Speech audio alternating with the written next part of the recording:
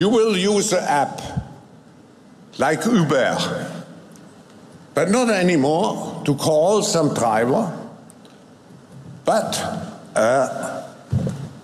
automatically guided car, a self-driven car, will come to your hotel or wherever you are and will bring you to the airport. No, Los Angeles is one of the cities with the heaviest traffic, who told me in 2030 Los Angeles will be private car-driven free.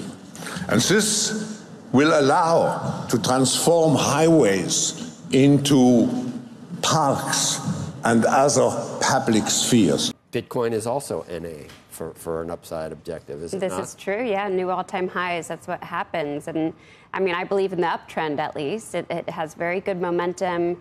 The pullback that we saw, it looks like nothing on the chart. It's pretty remarkable because it was 17, 18% of downside, but it looks like a blip. That is nothing for me. It really is.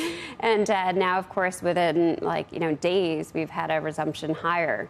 So I feel pretty good about the trend there as well. The breakout creates a long-term catalyst for Bitcoin too. It's always going to be higher beta. You know, the spread to the 50-day moving average, I looked at it this morning, it was something like 13, 14%. Versus the S&P, which is about 4%. So those are initial support readings. But that's just the risk that you take by commodities investing. in general. And we actually, a couple years ago, that one guy we have on, the oil guy, said we're in a super cycle. I expected rate cuts this last year. I did. I think the Fed's been super tardy, both on the way up with inflation and on the way down. In fact, when I look back historically, Joe, at the Fed's performance, it's an absolute outlier in post-war history. They raised didn't raise rates the entire surge of inflation from 0 to 8.5%, and then they cut or they raised rates the entire time that inflation decelerated from 9 back to 3%. And no one's ever done that before. Usually, the Fed is raising rates when inflation is accelerating and cutting rates when it's decelerating, and they've done neither of those. They were late to tighten, and now they've been late to ease. So, which is all the reason why I would say the best thing for the Fed to do is to ignore the politics of the election and really look at the data. And I do think if they look at the data, I'm a believer that it's probably September.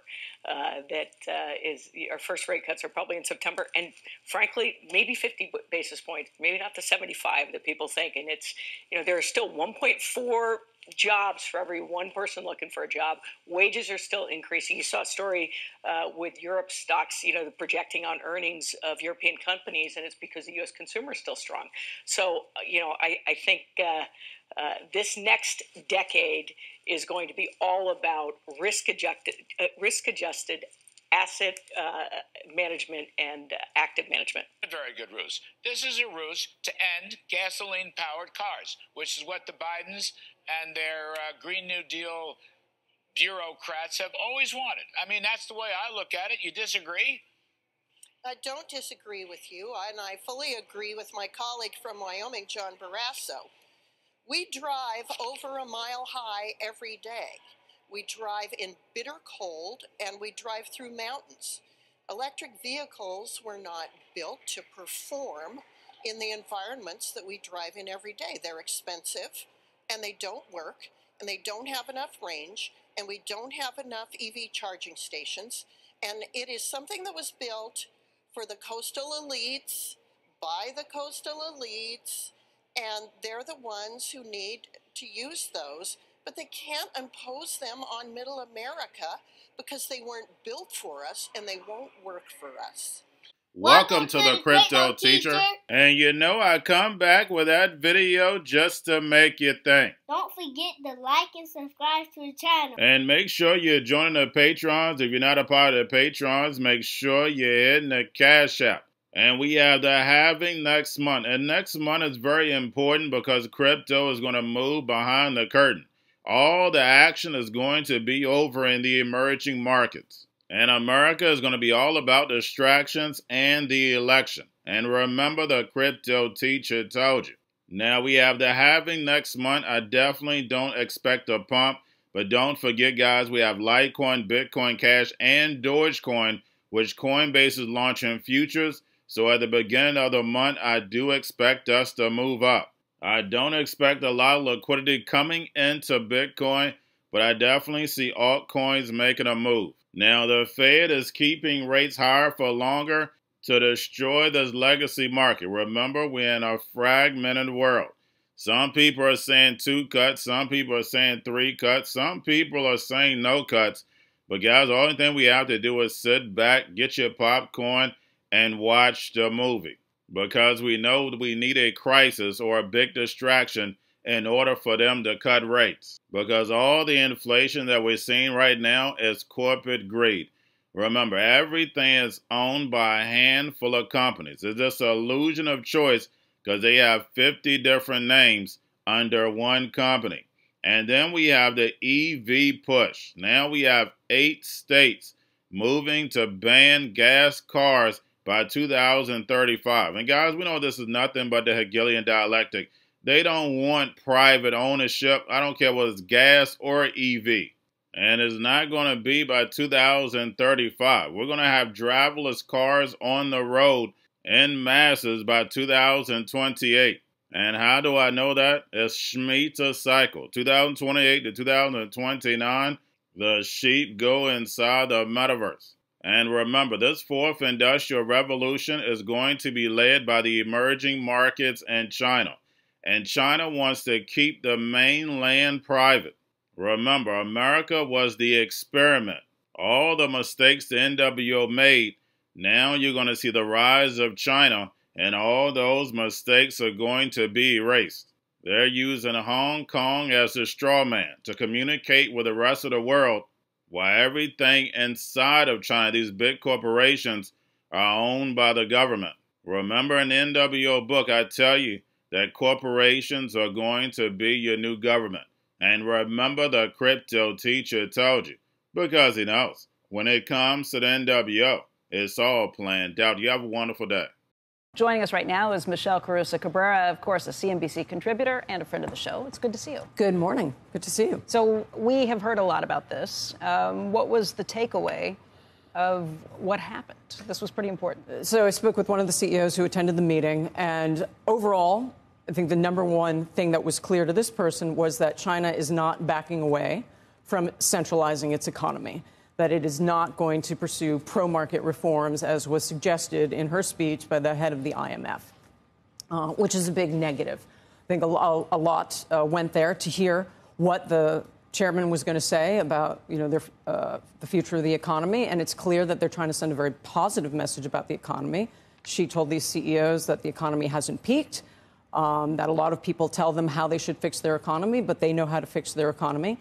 But the bottom line is that the business environment is terrible and that they don't want to do the pro-market reforms that have been suggested. They don't believe in them. When you speak to Chinese officials and you ask about the private sector, the response you get back is, oh, we love small businesses. In other words, they conflate the private sector with small businesses. And then they go on to say... Because it's smaller than the government. Right. And then they go on to say, but, they're not big enough and stable enough to support an economy. That's why we have to back the big state-owned businesses. They like big business as long as they're owned by the state and controlled by the state. And that's not a recipe for growth. Going to a different economy, and we're going to be learning more about that as we go. But clearly, we're learning that things can be done from remote locations. We're learning that technology can replace people even more than we thought. We're not going back to the same economy. We're recovering, but to a different economy, and it'll be one that is more leveraged to technology. And I worry that that is going to make it even more difficult than it was for many workers. In Silicon Valley, and my friends who work in technology know that what we did to the manufacturing workers, we are now going to do to the retail workers, the call center workers, the fast food workers, the truck drivers, and then even bookkeepers, accountants, insurance agents, lawyers, and on through the economy. So what happened to the manufacturing workers is a very clear sign. And so we'll import Chinese-based CBDC technology. So it's going to be CBDC in a box provided to you by the People's Bank of China. But every stock, every bond, every currency, every commodity, every piece of art, every private business, every piece of real estate will eventually be a token on a blockchain, an entry on a ledger, permanent and immutable. We will have truth instead of trust. and we will save over $7 trillion a year. 6 to 8% of global GDP is wasted by the friction of the trust industry that's necessary when you have dual entry accounting. With triple entry accounting, which is what a blockchain is, we get rid of all of that friction. It's a beautiful future. Like what you see in China and their social credit scoring systems, right? If we get identity wrong, it could be a tool to enslave humanity. And if we get it right, it could be a tool to liberate humanity. And as an American, I'm obviously rooting for the one that's on the side of freedom. Bitcoin is an international asset.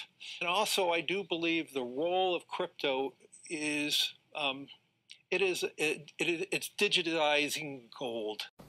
I actually believe this technology is going to be very important. Look at it. We have been part of the huge revolution in investing through ETFs. We believe that ETFs will be changing the whole way we invest. Many people still use it as a means, people are investing it for indexing. No, the majority of people who are putting money in in ETFs are active investors that are buying exposure. The entire bond market is being transformed as we talk right now. I believe the next generation for markets, the next generation for securities will be tokenization of securities. And if we can have that distributed ledger that we know every beneficial owner, every beneficial seller, we all have our code of who's buying, who's selling, instantaneous settlement. And think about it, it changes the whole ecosystem. Chinese bank ICBC has been hit by a ransomware attack, and the U.S. Treasury market, as a result of that, has been disrupted. This, according to the Financial Times. We're getting more right now with Bloomberg's Shonali Bassick. Shonali, what do we know? Listen, we have the Financial Times now reporting that ICBC, one of China's largest banks here, was hit with a ransomware attack. And remember, they're a very significant intermediary in the Treasury market. The SIFMA has told its members that this has been part of the reason here that the system is kind of clogged up, if you will, during that auction that we saw a little bit before. The attack had prevented ICBC, according to the Financial Times, from settling Treasury trades on behalf of other market participants. A large executive at a major bank also telling the paper that such a large party on the fixed income clearing corp creates major concerns, potentially impacting the liquidity of Treasury markets. Now, it was not just a poor auction. It was absolutely lousy, and when the dealers have to step in to save a treasury auction, that's a rare occurrence. And very much a traditionalist. I like staying with the dollar. You know that from when I was there. It's make the dollar the choice. I hate when countries go off the dollar. I would not allow countries to go off the dollar, because when we lose that standard, that will be like losing a revolutionary war. That will be a hit to our country, just like losing a war. And we can't let that happen. And too many countries now are fighting to get off the dollar. And Cryptoteacher and the New World Order book, plus the 3 Kids books. It's time to re-educate. Also, new to cryptos, Coinbase, Bitrue, Binance. Do not forget book links and crypto links are in the description. The stock channel, guys. Don't forget to go like, subscribe, spread everywhere. You have your Kobo, your chip stocks, your banking, your gaming. While everybody's sitting at home, get home stocks, the Seaver, the biotech stocks.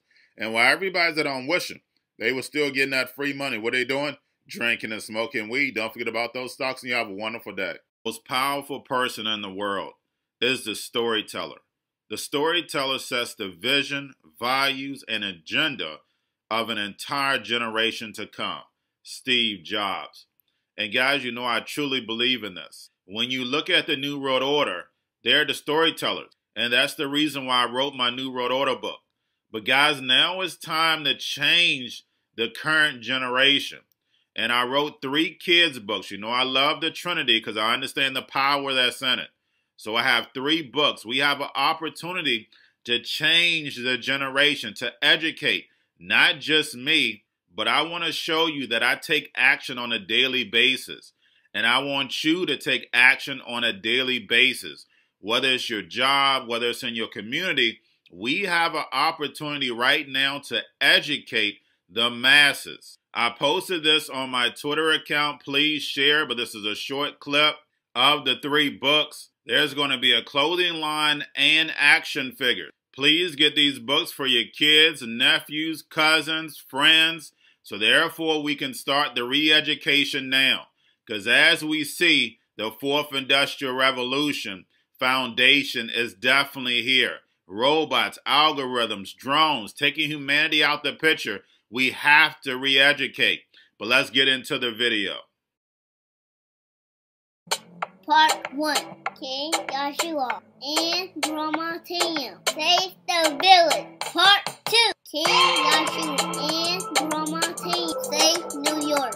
From COVID Stories 3. Part 3. King Joshua and Grandma Tam goes to China. It's mandatory to get part 1, part 2, and part 3 of this series. It's time to re-educate Generation Z.